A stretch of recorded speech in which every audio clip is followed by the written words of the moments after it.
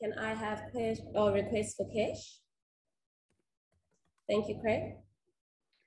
Hi, Kesh. Well done. Congratulations. Great performance. How much was having another spinner at the other end, which is not normal for you in the test setup? How much did that push you as well in terms of your performance during this test? Yeah, thank you. Yeah, it's always nice playing double spin. I think at Kingsmead I'm used to playing alongside another spinner, so it was really nice having the control of Simon on the other end. I think he's probably had a really he did have a really good game, and it's good to see that he's come back a different type of bowler and different player, and you know he's world class. You can just see in the shape he gets on the ball and how he goes about his business. So I'm really pleased for him, and I'm really glad to have formed a partnership with him on the other end.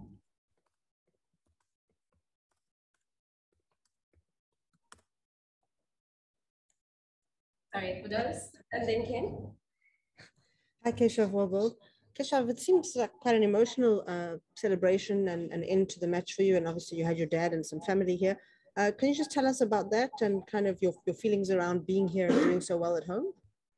Yeah, it was very emotional for me. I love playing cricket at Kingsmead. Kingsmead's my home, and to have my family witness me help the team over the line, it's even more special to me. And yeah, I think I heard something saying that, you know, obviously our record here at home is not great in terms of being at Kingsmead. So, you know, I was just very happy and pleased that I could sort of change that sort of mindset and, you know, have everyone wanting to come play more cricket at Kingsmead. Ken, Telford, Dennis, and then we'll close with Kanyiso. Yes, I don't know if you saw the weather forecast and there's a huge amount of rain on the way, but you seemed in a hell of a rush this morning. Just tell us about your game plans for the pitch today. I mean, has the pitch changed significantly over the last couple of days? What were the keys to your success? To be honest, I don't think it's changed too much over the last 5 days. It's not your traditional Kingsmead wicket where, you know, the spin and bounce. There was a little bit of spin on offer, but I don't think it was consistent enough to say it's a traditional Kingsmead wicket. I think it was just about trying to be persistent with the lines and lengths and make it uncomfortable through our field sets for the Bangladesh batters. And fortunately enough, we gained the reward. Telford? How's it, Keshav? Very well bowled.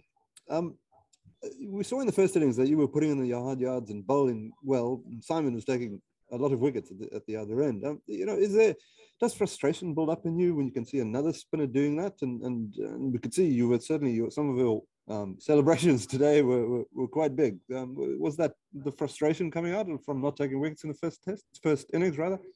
No, not at all. I think, you know, like I said, I played a lot of domestic cricket here at Kingsmead to know that you're not going to get wickets all the time. I just was in my good space in terms of the way I felt the ball was coming out. It does get a bit frustrating not getting a reward, but, you know, having a world-class performer at the other end, you know, it's good to have that hunger and desire to want to win the game for your country. Dennis? Keshav, Dean has spoken a bit about you and Simon in practices and at training as well, that you guys really work with each other.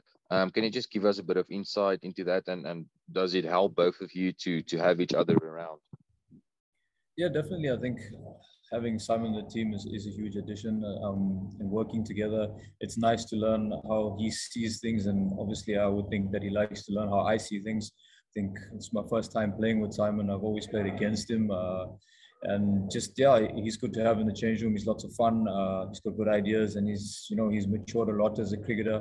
And you know, you can see the way he's bowling. It's really world class right now. The shape on the ball, his trajectories, his lines, his lengths, and also the way he thinks about things on the field is like quite remarkable and an asset to this team. Kanyiso? Keshav, good morning and congratulations on the win at Kingsmead. How important, just from a pitch preparation perspective, how important is it to have players who play on different conditions coming together to adapt and contribute on a surface that has been behaving rather differently from what is a quintessential South African pitch that have been seen on the Highveld? Yeah, I think when you look at teams, every team is built on a different skill set. Similarly, you have a team that's played in various conditions. They add a different skill set, and knowing, having a bit of local knowledge does take you a little bit further.